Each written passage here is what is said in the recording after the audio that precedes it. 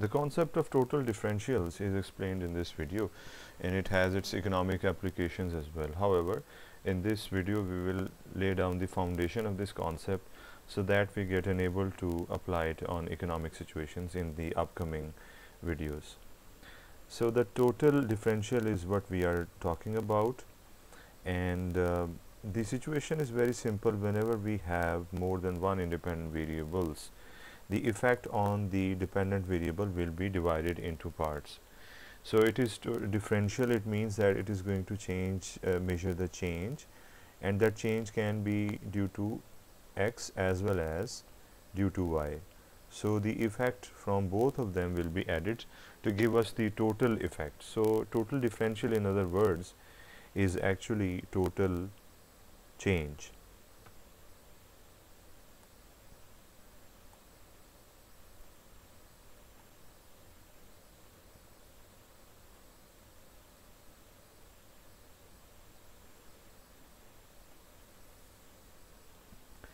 So let's get to the formula of it. This is change in z, which is equal to the derivative of the function while keeping y constant with respect to x into dx. So this dx will be there because you know the derivative, the denominator in the derivative term dx comes with the differential, and again the derivative of the same function while keeping x constant with respect to y multiplied with dy. That is the denominator of the derivative is brought to the other side, because we know how we calculate a differential. In a differential we only keep the dx or dy or dz on the left hand side. So this is the formula of the total differential. So rather writing the whole derivative, I can write this zx. Again, for all of this term I can write zy while keeping the dy and dx as they are. So they are kept as they were. So this is a more friendly way of writing the total differential. Now we should do a numerical example to find out that how we can apply it on numerical situations. Total differential is basically, in other words, in the light of this equation, the total it is the sum of the partial differentials with respect to each independent variables. These are the partial differentials of the given function with respect to x and with respect to y. So I have the formula, and I know that I simply need to find out the derivatives with respect to the given variables, and then I can put them into this formula. So I am given a function. It is in terms of x and y. As you can see in the given equation, both x and y are present. This is the formula for which I need zx and zy. The calculations are required. Zx can be found simply by differentiating it with respect to x, and the answer will be this.